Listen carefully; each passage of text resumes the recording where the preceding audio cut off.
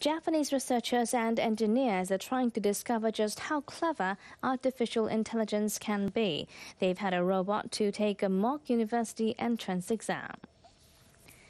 Researchers at the National Institute of Informatics and from the private sector began the project 3 years ago.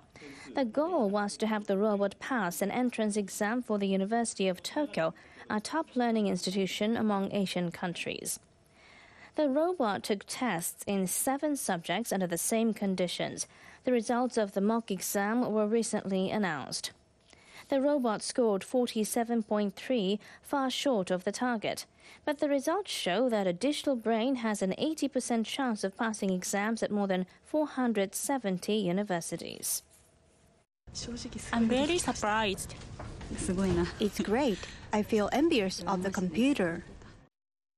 To upgrade the robot's ability, the engineers focused on a program used for smartphones. The technology is designed to understand the meaning of short sentences, and it gauges the degree of a speaker's emotions.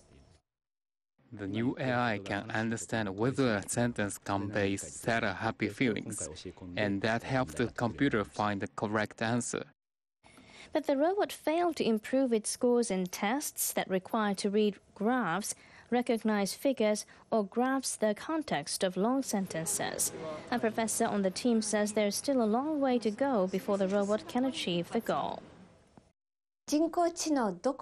We want to learn through this project just how clever artificial intelligence can be.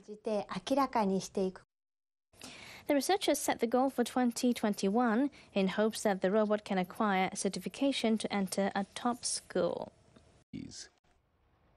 What is this?